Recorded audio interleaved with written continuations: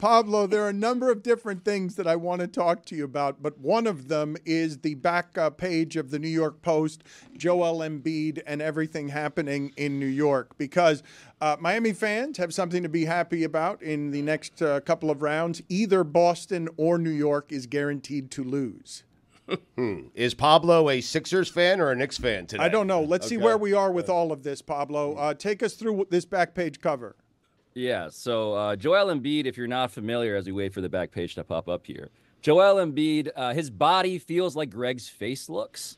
So he's not well right now, okay? But the most hated man in New York is the big 200-point font on the back page of the Post. Knicks fans set to tell Embiid how they really feel.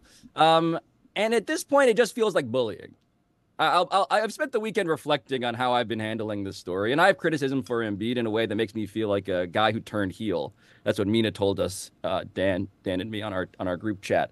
What an incredible heel turn for Pablo to start killing Joel Embiid and get all these Sixers fans mad at him. And at this point, when I say to you, okay, that Joel Embiid had 1 point in the fourth quarter of this last game, that he had 0 rebounds in the fourth quarter of the previous game, that in the first 2 games he had 0 rebounds, I believe in the second half, or whatever it is. Lots of zeros when it comes to that guy. He had 1 point in the fourth quarter. So, look, to me, it's just stating the obvious. And the fact that he is the most hated man in New York feels like this city's appreciation for a punching bag, for a piñata. It feels like it's piñata season on Joel Embiid. Pablo, Pablo, look, this is what is so great, fascinating, humanizing about all the storytelling that is in sports that's so wonderful.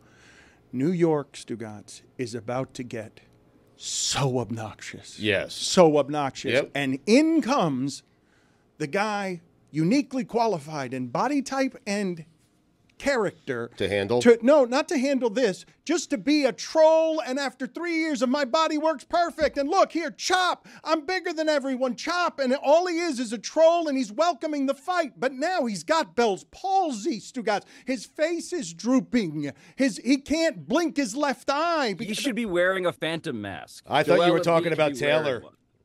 We're going to go to Taylor. He's on a train. He's almost arrived at Madison Square Garden. But what's about to fall on Embiid's head, Pablo? This is the place where people are made into either heroes or crushed under it, because I would not want to be him headed into that. Yes, the superpower of New York, the real thing New York City can sell is that it has this spotlight that actually melts people.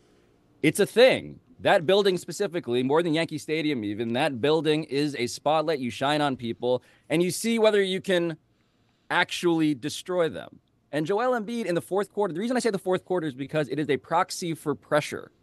And pressure has never felt more palpable than in the Garden when it's sold out and the Knicks are onto something. And they're onto it. No, and they just trampled your building, so that after the game, you're saying you're pissed off because New York, hey, wasn't Philadelphia sports town. Stugotz, I would not want to be Joel Embiid. My body doesn't work right. The stress is in my face. It doesn't allow my left eye to blink. New York is coming for me, and I don't know what to do about their little guy. And then they start offensive rebounding, and I can't get Hartenstein off my back. Like, I wouldn't want to be him tonight, and these are the nights. Hey, Joel, MVP, can you put up 50 even though your body doesn't work? I mean, I understand what you're saying, but Joel Embiid's going to be fine either way. I'm just saying it would scare me is all I'm saying. I understand, but Joel Embiid lives in this place where if he wins, great. We'll celebrate him tomorrow. And if he loses, no one's going to blame Joel Embiid because he'll blame everyone else. He cares very much. He's playing the way that he is because his body is broken. Yep. No human being with their body in this condition would want this set of circumstances falling on their head. It depends on the athlete, Dan. Some athletes welcome this. Okay, Michael welcomed this. Not if your body doesn't work right, Stugotz. You remember the flu game? Not if the Bell's palsy is in your face. It's a stress disease. I understand, but the great athletes, they look forward to tonight, to shutting up that crowd. Say whatever you want. I'm going to shut you up. We're going back to Philly for Game 6. And I am telling you, as we sit here today, I'm not as brave or strong as the great athletes. I would fall apart under these conditions. Okay.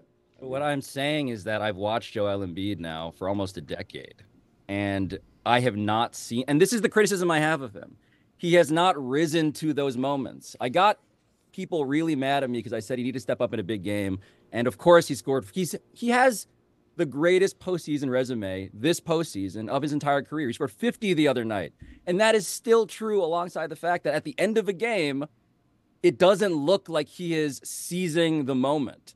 And I get that this makes me sound like a every Philadelphia sports fan, I suppose, which I count myself as in the last decade, for the Sixers, we turn into sports radio callers because by the end of it, you're just yelling at your television and saying to somebody, be better. And yet with Joel Embiid, I do think that he has not shown a comfort under pressure. And when you're the guy who's the troll, when you're the guy who is so fun because you look like you don't give a, the fact that you look like you're giving every single F, sorry, Roy, that's the problem now. Is that, oh, right, you're the opposite of your brand now. You look scared and broken. And the latter, I understand physically. The former is what makes me want to call into a radio station. It's fascinating, just storyline from the idea that if you're watching this the way Pablo is, from the start of the process, this is 15 years of Northeast basketball. Mm-hmm. New York hasn't mattered for 15 years. Philadelphia has been building, and all they have to show for losing on purpose and embarrassing themselves is this broken thing that now falls under the light of the magnifying glass when the sun is burning ants. It's like, you're what's left of this. Go save it in Madison Square Garden under impossible conditions. Except you're the best player on the floor. You're the MVP. Yes.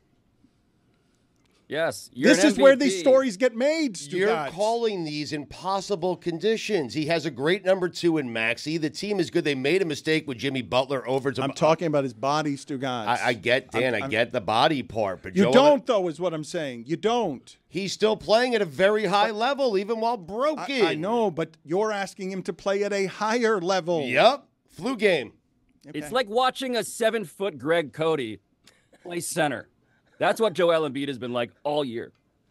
Thank you. I don't know if that's a compliment. It is.